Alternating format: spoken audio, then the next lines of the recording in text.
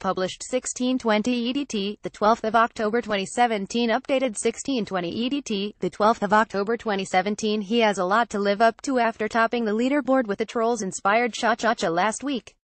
But Strictly Come Dancing's Aston Marigold seemed calm and collected after a day's training as he hugged his partner Janette on Thursday.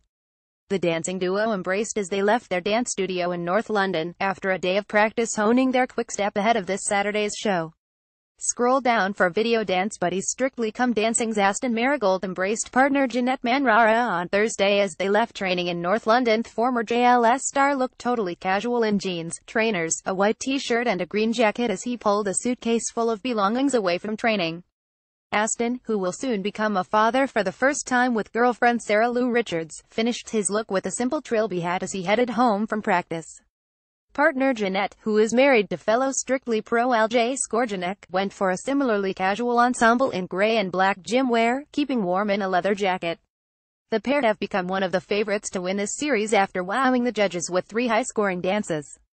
Prepared, Aston wheeled his suitcase away from training in a casual ensemble of jeans, a green jacket and white t-shirt. Same time tomorrow. Janette, who is married to fellow Strictly pro LJ Skorjanek, looked equally relaxed in grey and black gym gear, teamed with a black leather jacket. Frontrunner Aston has been pinned as one of the favorites to win this year's show after 3 high-scoring dances. Follow-up: Aston and Janette will take to the floor again on Saturday with a speedy quick step to Mr. Blue Sky by the Electric Light Orchestra. The pair will take to the floor again on Saturday with a speedy quick step to Mr. Blue Sky by the Electric Light Orchestra. After scoring 35 points with their previous dance, Aston and Janette will be striving to match or beat their high score by wowing the judges again this weekend. Also seen leaving training was fellow Strictly contestant Gemma Atkinson along with her partner Elijah's.